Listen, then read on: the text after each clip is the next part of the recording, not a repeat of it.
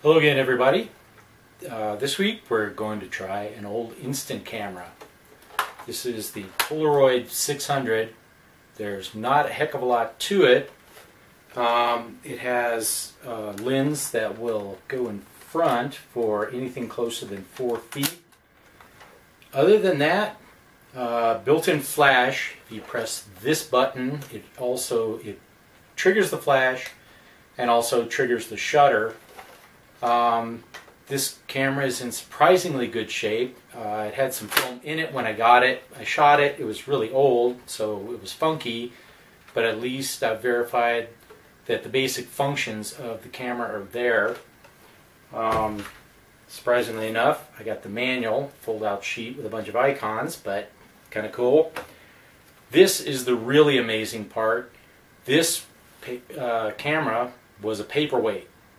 But some people got together, formed the Impossible Project. They bought the last intact Polaroid factory in the Netherlands, and they're making brand new film for older Polaroids. It's a little pricey, but when you factor in that you're not having to do processing, it actually is not that bad per print.